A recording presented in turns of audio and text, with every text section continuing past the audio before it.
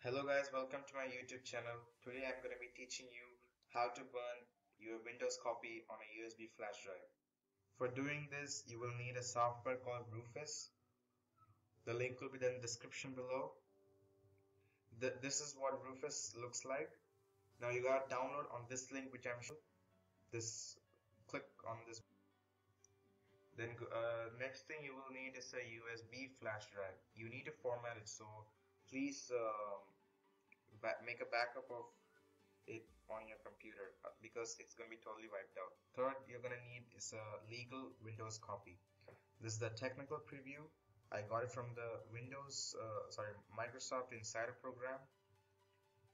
This will work for anything, Windows 7, 8, 8.1 and 10, which I'm doing in my case. Now we'll go ahead and format our USB flash drive. Let me go ahead and connect my pendrive.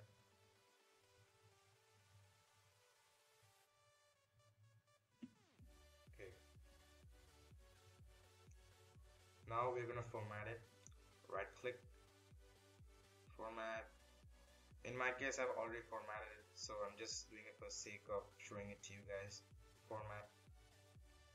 Okay. Format complete. Okay. Okay. Then minimize. Now start Rufus. Next you will see your pen drive named as no label or anything else, I don't know. Then second, MBR partition, select this option. Then file system, leave it at whatever it is because it'll probably change after you have added your installation copy. The new volume label also doesn't matter, it is going to change. I'll be showing you in a couple of seconds. Okay, this is just for bad blocks. If you believe you have any bad sectors in your USB, you can, but in my case I don't have anything. Make sure you're having only one flash drive.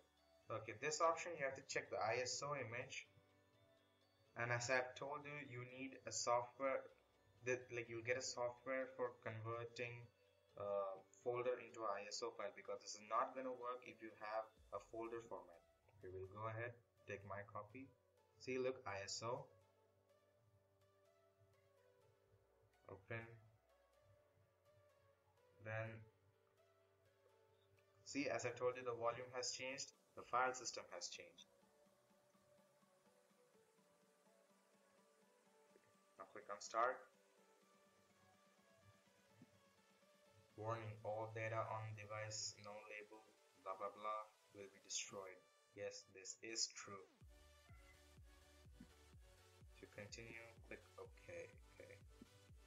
Okay, now the software has started to burn it on a USB flash drive. Now after you have done this, if you want to boot it from the flash drive, you gotta change your BIOS settings.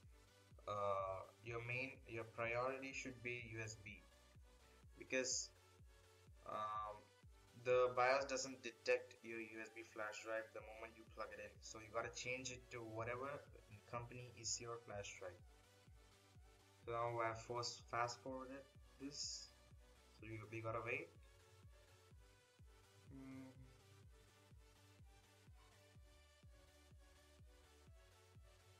Okay, so finalizing and done.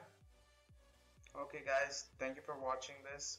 Hope this helped you out. If this helped you, please give it a like and subscribe for more future updates. Thank you.